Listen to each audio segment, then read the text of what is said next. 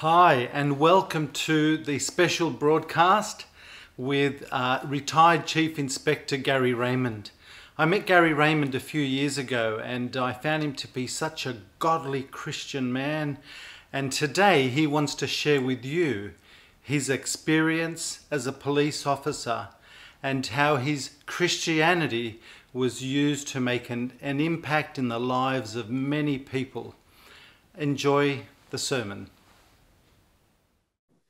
Greetings, everybody. I'm Detective Chief Inspector Gary Raymond, retired, and I was firstly an ambulance officer, did 5 years with New South Wales Ambulance, and then joined the police force where I did 34 years service. I was in the police force general duties, that is general patrol and answering 000 calls. Then I went to police rescue, bomb disposal squad. From there, I trained as a detective. Then I went on to duty officer, which is crime scene and emergency management. I was a terrorism risk assessor and finally ended up as a duty officer where I retired. Part of my work in police rescue squad was not only doing road crash extrications and cliff rescues, but I was also a suicide crisis negotiator, which is talking people down from jumping off buildings, cliffs, bridges, the gap, wherever. And so I've had an amazing experience. And I guess too, the most amazing experience that I've ever had was surrendering to Jesus Christ to make him my Saviour and Lord. And I guess too, as a police officer, people are always resisting arrest. And so we often say to them, stop resisting, stop resisting. And I guess too, the sooner they stop resisting, the sooner the better. No one gets hurt. Well, God did it with me. He said, Gary, stop resisting. I love you. I died for you in Christ on the cross to forgive you everything you've ever done and going to do. My blood was just absolutely covered your sin. Gary, surrender.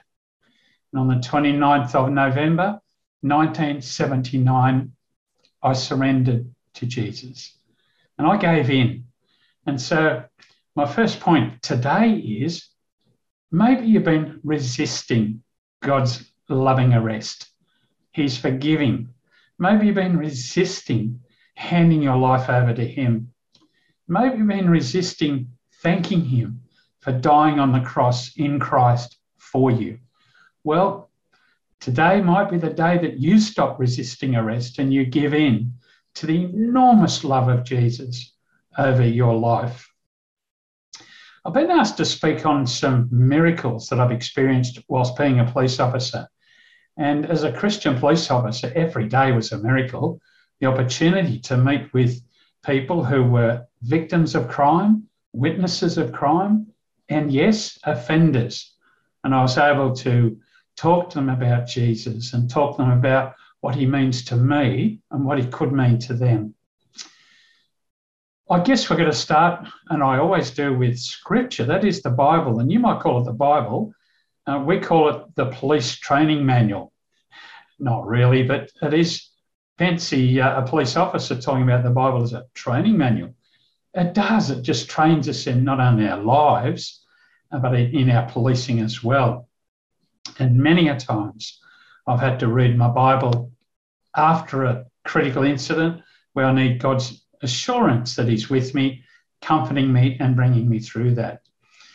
And so two things come up this morning. Firstly, we need to know that God reveals himself to us. God doesn't play hide and seek. Matter of fact, he says in his word, and I'll read it now, it's John chapter 14, verses 20 and 21. That's John chapter 14, verses 20 and 21. And I'll tell you what, these beautiful words, you listen to this. This is a God that says, I'm going to make myself known. It says, at that day, you will know that I am in my Father, and you in me, and I in you. He who has my commandments and keeps them, It is he who loves me, and he who loves me will be loved by my Father, and I will love him and manifest myself to him. Now, isn't that amazing? Those words particularly, I will manifest myself to him. So God's going to totally and utterly reveal himself in his word to us. And so in our Bible, we can read everything about God, his character, what he's done in Christ and what he's doing by his Holy Spirit. Everything is revealed in his word. But, wow, Gary, what's this but mean? Now, I've found as a police officer that I don't always understand what God does or allows to happen. It's beyond my understanding at times. Now, sometimes I can see the foolish things that people do, that speeding in a car, driving whilst drunk or drugged, or not paying attention, using your phone or other devices. And I mean, that can be explained where they're doing a foolish thing. But you know what the interesting thing is?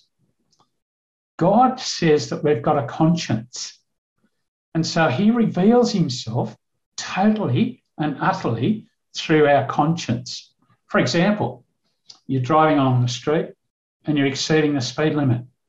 Now, two things might happen. You might be frightened that the highway patrol is going to pull up and give you a ticket. Or secondly, you mightn't care less. You want to get somewhere or you want to see someone, and you have total disregard for everybody else. Do you know what happens? As you're speeding, God, the Holy Spirit, says to every person, stop it, slow down. Number one, you're going to kill someone or yourself, or secondly, you're going to get booked. You're going to get punished for this. Slow down. And what happens? People disobey the Holy Spirit's promptings. They have a crash and kill themselves or people. And guess what happens? God gets the blame. Oh, God, where were you when that crashed? Why couldn't you come down and stop it? You know, God, how supernatural are you? And all the time, he's absolutely done his will and purpose in speaking to our conscience. And he does that with criminals too. Every single criminal knows before they commit their crime, they feel this urge in them not to do it. And that's the Holy Spirit talking to their conscience.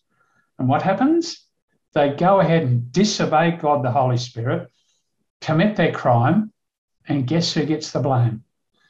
God, or the devil made me do it. So acting on that conscience, I can see as a police officer day in and day out where people have disregarded God's prompting and committed a crime and getting punished. Now, God said he will reveal himself to us. We just saw that. He says, I will manifest myself to him. But guess what? If we have a look at Isaiah 55, verses 8 and 9, that's Isaiah 55, verses 8 and 9, there's something else comes up about this. And if we have a look at it, it's amazing. It says this, for my thoughts are not your thoughts, nor are your ways my ways, says the Lord. For as the heavens are higher than the earth, so are my ways higher than your ways, and my thoughts higher than your thoughts. Isn't that interesting? God's ways are higher than our ways, and we can never fathom his thoughts. So there's two things there. God reveals himself to us, his character, his personality, his attributes, but we'll never understand sometimes the way he works. His ways often are totally different than what we ever thought. Let me give you a couple of examples when I was a police officer. When I was a detective, I was at Blacktown Police Station and I was upstairs doing some book work and getting a brief of evidence ready. And suddenly, on the public address system, Detective Raymond, urgently down in the foyer. Detective Raymond, urgent. Now, in police language, when something's said 3 times, you stop and listen. It's a bit of a code that means this is really bad. And being a former ambulance officer, whenever things went wrong around the station environment or outside on the street, they used to always call me because I could assist with pre-hospital care prior to the ambulance arriving. So I hurriedly went downstairs and I came to the entrance to the reception area, and there was a young police officer there, and he's staring at me, and I said, "What's wrong?" And he pointed over the counter, and he was pale. And so I actually jumped over the counter, and on the floor was a lady around mid-30s, and she had a butcher's knife sticking out of her tummy. It was fairly well embedded, and there was a couple of people kneeling around her. And what had happened was she was walking just down the road from the police station, would you believe, and her estranged husband got a knife and he went up to her, confronted her and stabbed her in the street in broad daylight. And so we later arrested him at Blacktown Railway Station, still in possession of the knife. And so there she was, and she's staring at me. She was pale, her pulse was rapid, and really, really her blood pressure had dropped. She was bleeding internally. Now, you may or may not know, those here who are medically trained know that you don't ever pull out an object that's impaled, because what happens, a few things happen. Number one is it might tear tissue on the way out, as well as it did on the way in. Secondly, the clotting mechanism that helps blood to clot, you get, well, you see it when you get a scab. I mean, a scab is just a dried out blood clot, and you see if you cut yourself and you pinch it or put some direct pressure on it, it stops bleeding after a while, because the clotting factor causes the bleeding to either reduce or slow down.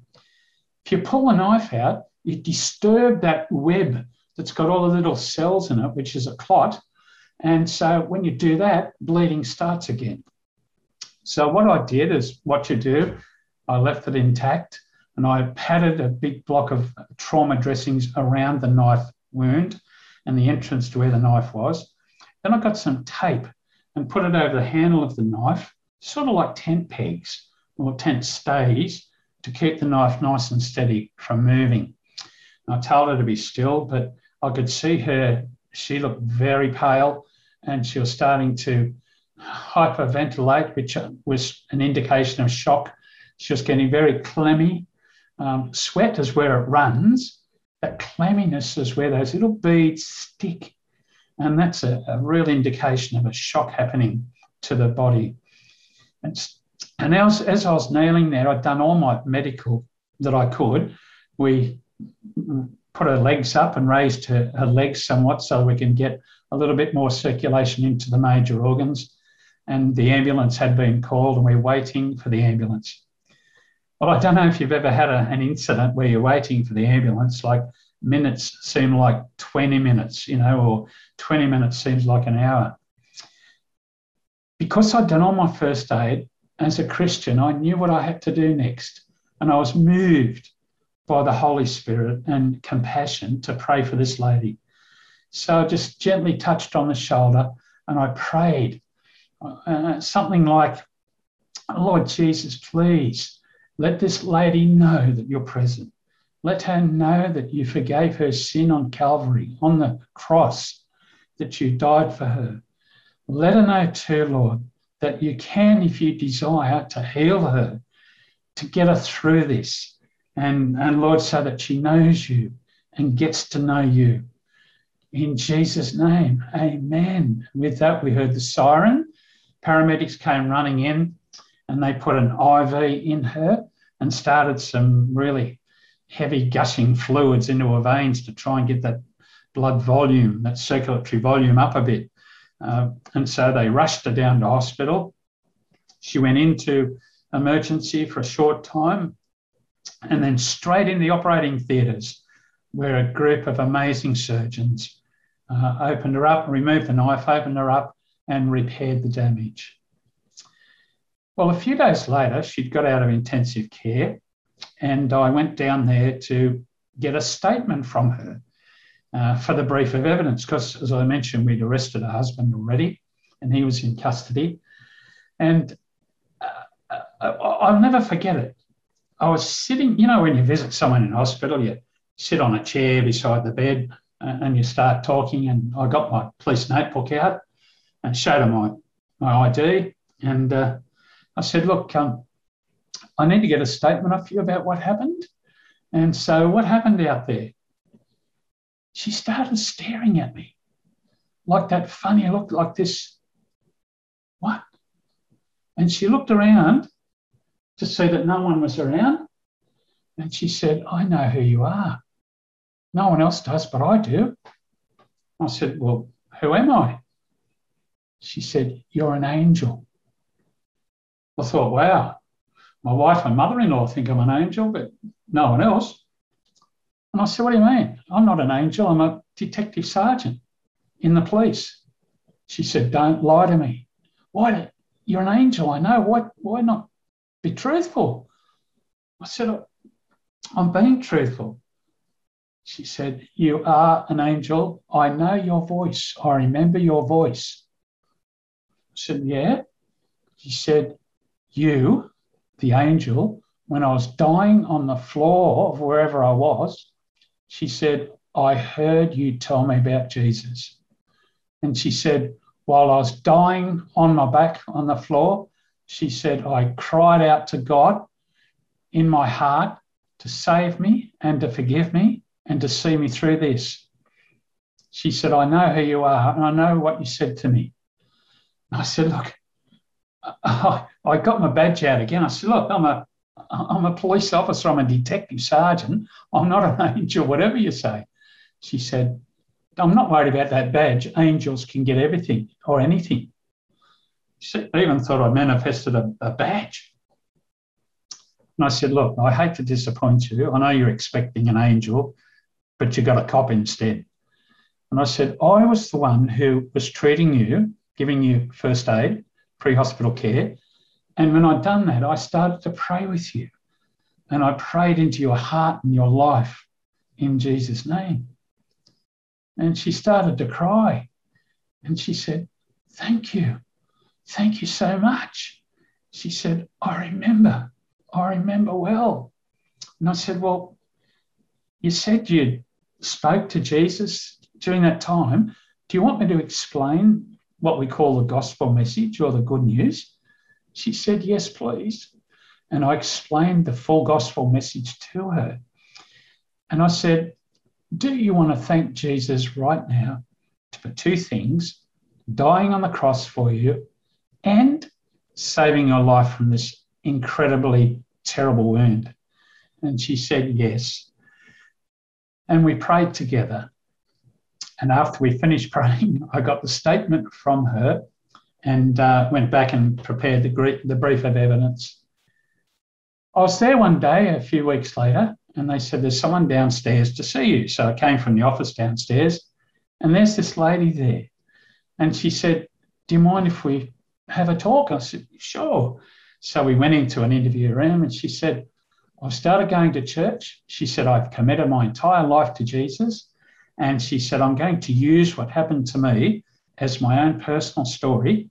And I want your permission to mention, and she started laughing. She said that I was spoken to by an angel with a police badge. And I said, of course. Yeah, look, give God the glory for that. And so she did that, started going to church, grew in Christ. Her husband divorced her after he went into prison. He was sentenced to 9 years for attempted murder.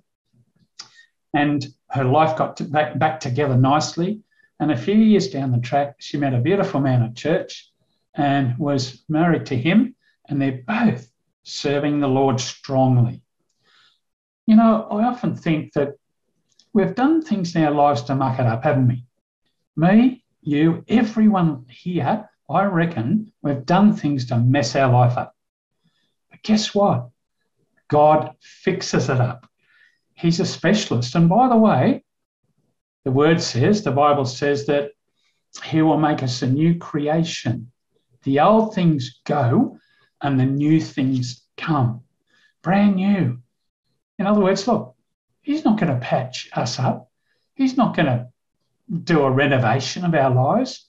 He's actually, with love and grace and mercy, demolish our lives.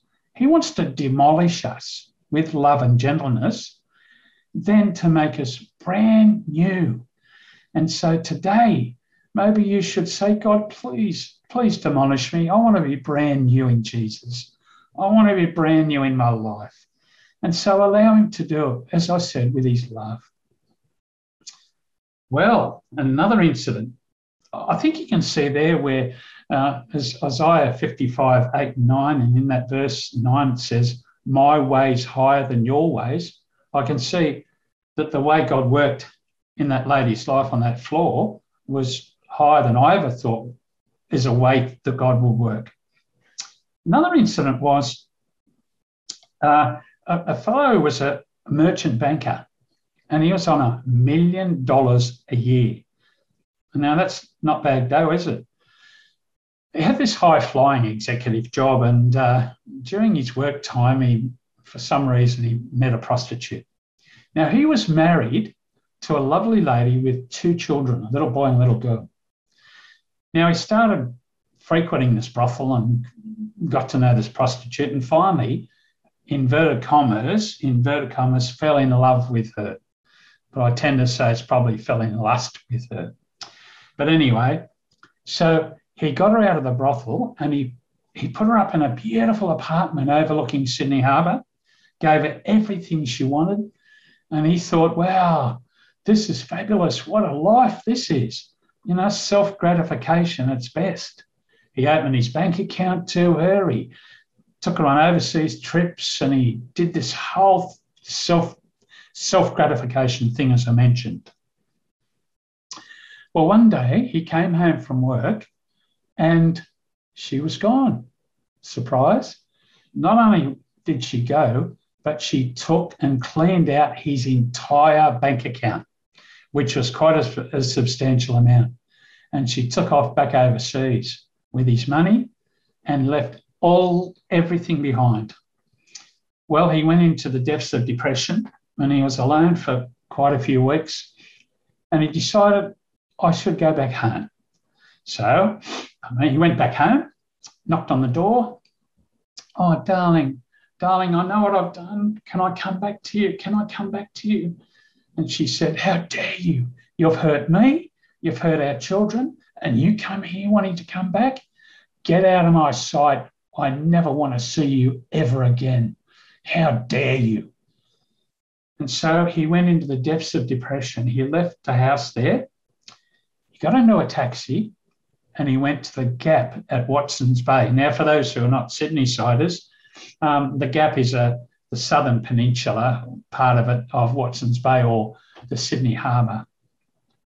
He got out of the taxi and he ran up through the stairway, ran south down the footpath and jumped the fence over the cliff to take his own life. So we were at the police rescue squad and the alarms went off, the emergency 000 from our communication centre. And they said, we've got a body recovery at the Gap, just south of the Gap. And so we got in our rescue trucks, the crew, and we headed towards that area. No lights or sirens. 2 things in the rescue squad. Number 1 is a rescue. That's where people are alive. And number 2, we did recoveries, body recoveries. And that's where people sadly and regrettably have lost their lives. So we arrived at the Gap and we're setting up our cliff rescue apparatus. We looked down and saw his body on the rocks. And as we're setting up the apparatus, a young police officer came up to me and he said, excuse me, Mr. Raymond. I said, yes, mate. And he said, I think I saw his arms move. I said, oh, righto, thanks very much. I thought he was seeing things because what happens is that often when you look over a cliff or down a height, you get this mesmerising effect, particularly on hot days off the rocks where the heat's coming up and things look like they're moving, they're not. So I disregarded it. I said, thanks, mate. You know, and just kept getting our gear, put my harness on. And next minute, one of the ambulance officers that I used to work with when I was an ambulance officer came up and he said, Gaz. I said, what, mate? He's moving. His arms are moving. I said, what? You telling me he's alive? He said, yeah. And I couldn't believe it. I went into disbelief for about a millisecond, and I turned around to my crew and said, Stat, let's hurry. We've got a live one, a rescue. What? And it was just a total shock and disbelief. It really was. So I hurried, put my harness on. We got a rope over the edge. I put a backpack on, which is like full of pre-hospital or first aid gear. And I clicked onto the rope and I abseiled down. Abseiling means I slid down the rope, bouncing off the cliff on the way down, got to the bottom, several hundred feet there, and went across and knelt beside him. And I started to do my checks on him. And next minute, he opened his eyes and looked at me. But I looked down his body and I could see he had multiple fractures. I mean, from his belly button down, the umbilicus down, there's absolute multiple fractures. I noticed too, he was not breathing really well. He had a head injury and he was in a real mess. And so I started doing my first aid. And I called for an oxyviva, which was lowered to me, and gave him some oxygen therapy and started immobilising and binding up his wounds and stopping bleeding. And he kept pulling things away, stopping me doing it. I'm saying, mate, keep still. And he was confused, but looking at me, he said, stop it, mate, just don't do that. Now, you might realise that I'm dressed in white overalls with a blue climbing helmet on that we use in rescue squad. And as I'm treating, I say, mate, please stop that. I want to save your life. And he said, save my life? He said, I'm dead. I'm already dead. And I said, no, you're not. He said, yes, I am. I jumped off the cliff. I said, mate, you're not dead at all. You're alive. And he said, oh, no. And he started crying uncontrollably. And he started shaking. I'm saying, stay calm. And I've called for the stretcher, which has been lowered to me. It's on the way. As I continued to try and immobilise him, and he kept trying to resist. And he's saying, let me die. Let me die. Let me die. And I said, I can't let you die. I said, I've got to do what I can. And he said, you're an angel. You can let me die. You're an angel. You can let me die. And I said, no, I'm not an angel. I'm Gary Raymond from Police Rescue. He saw me in his confusion, in his white overalls and this sort of tight blue climbing helmet, and actually thought I was an angel. That's the second time in my police career that someone thought I was an angel. Now, when did someone last think you're an angel? Oh, never? Okay, I've got two up on you. So as I was treating this gentleman, I'm telling him, I'm saying, look, stop it. Stop, because he kept trying to pull my bandages off, and I had some pressure dressings on some bleeding wounds. Kept trying to pull them off, and I'd have to redress it. And I'm getting a bit agitated with him, saying, mate, stop this. And he just stared at me and he said, let me die. I said, no. And then I got a bit agitated and I said, mate, listen to me. I said, I've recovered many bodies from around these cliffs and I've never seen anyone survive. This is a miracle. God is trying to show you something. And he sort of said, God. I said, yes. And it was quite amazing because after I mentioned God, and I said to him, and I said, look, I'm going to pray for you in Jesus' name. And I prayed for him. And as the stretcher arrived, we put him on a spinal carry board, lashed him on, lift him into the Stokes litter stretcher, which is like a basket rescue stretcher. You see them, rescue squads use them, the ambulance and helicopters.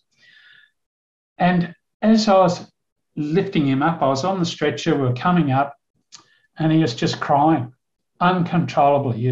We gave him some stuff for the pains and what they call a green whistle, and up we went and into the ambulance and rushed him to hospital. Down the bottom, I said to him, I said, I've never seen anyone survive this. I said, God has a plan for your life. And I thought, well, that's if he survives. I thought any minute he's going to die, because of the incredible injuries he had, and the blood loss was starting to become quite an issue. But then the paramedics started to replace some of his blood volume on the way to hospital. So I went up, we packed our equipment up and went back to the rescue base. And I'll never forget that. It was just the most amazing thing. And we found out what happened was, now this sounds sad in a way, but normally people look where they're going to jump and then they jump. He didn't. He ran up the footpath, straight over the fence and over the cliff. And that part of the cliff face, just south of the gap, there's a number of ledges. And he's come over, hit one ledge, bounced off onto another, to another, to another, to another, and then down the bottom. And so, in other words, his fall or his jump had been broken several times. I mean, he was broken, all right. And he survived. I've never seen it since. And it was just an incredible thing. So at the rescue squad, I just went about my duties for the next year or so. Now, in the meantime, this fellow recovers and he came to the rescue squad. And I was upstairs doing instructions. I was teaching some new rescue recruits in the police force. And someone came to the door and says, oh, there's a bloke downstairs to see you. So I went down and saw this fellow on a walking frame. I said, oh, g'day, sir. You wanted to see me? And he said, yeah.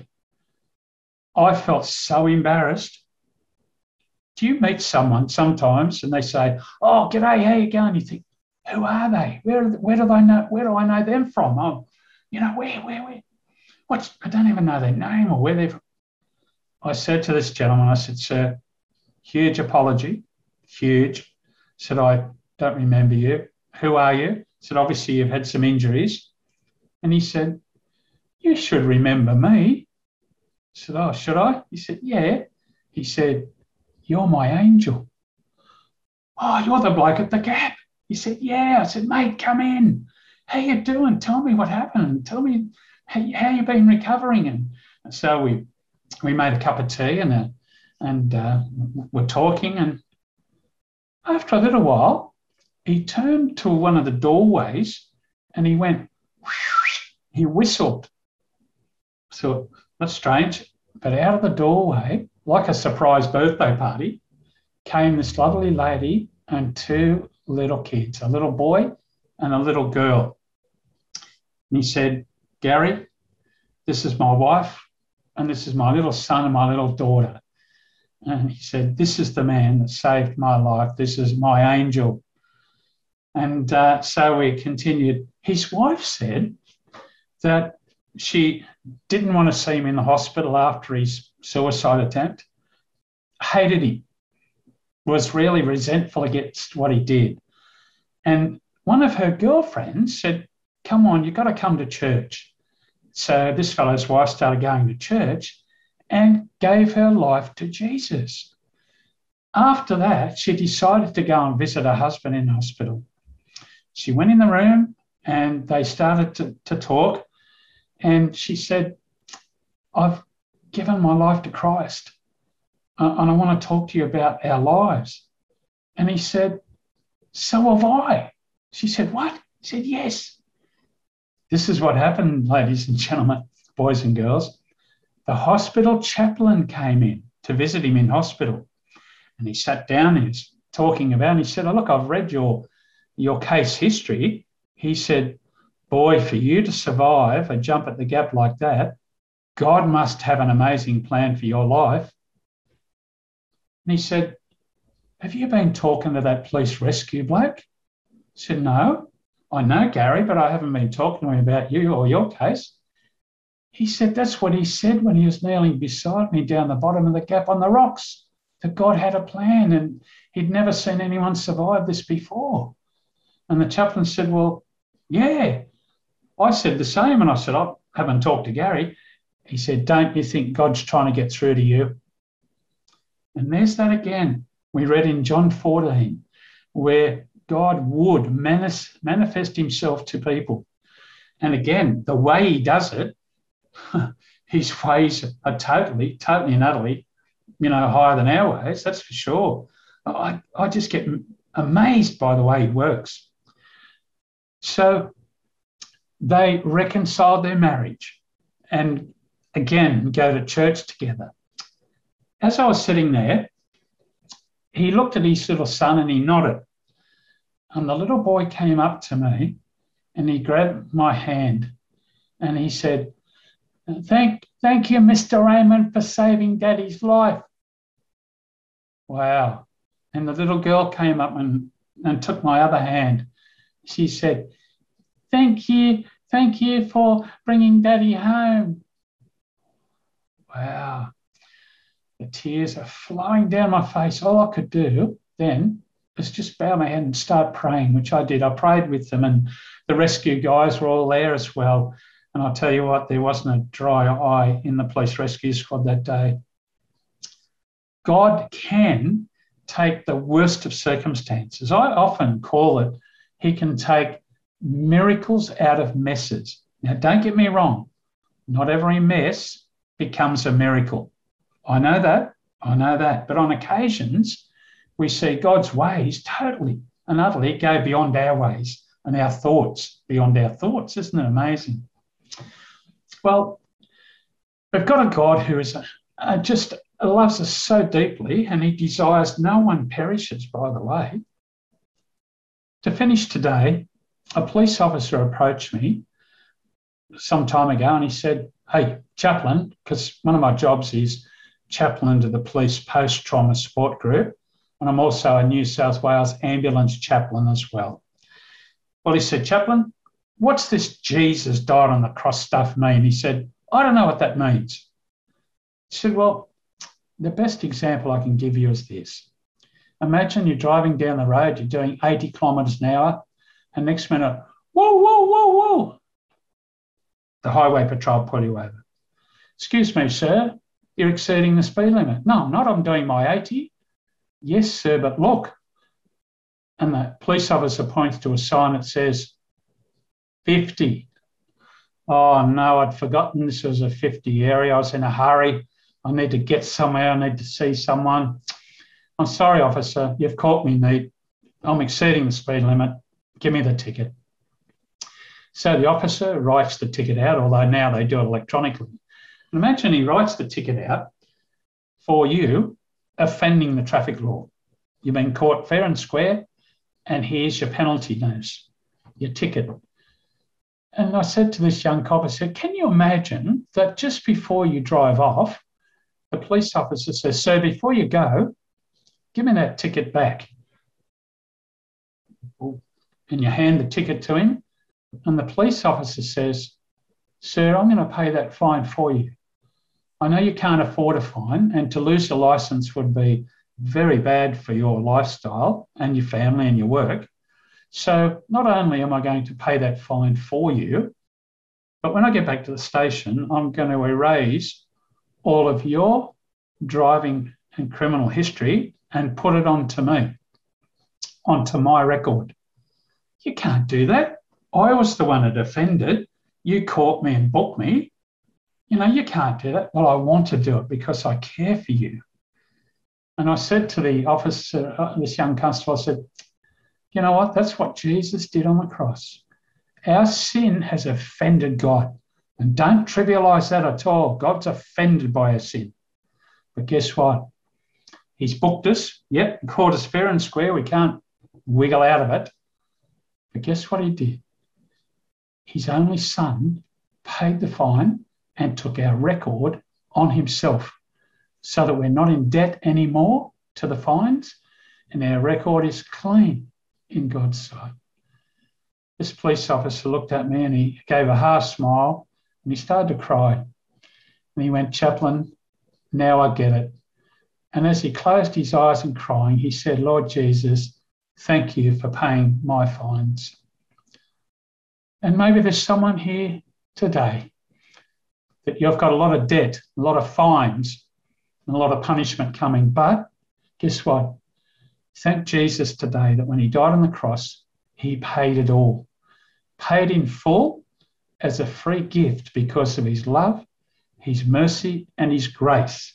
Grace is we don't deserve to get off it, but God's grace says we do through Jesus Christ. Thank you so much for listening, and I want to give God the glory for everything he's done in my life and everything he's going to do. And so again, bless you each and continue to think about and always thank Jesus for what he's done and going to do for us. Thank you.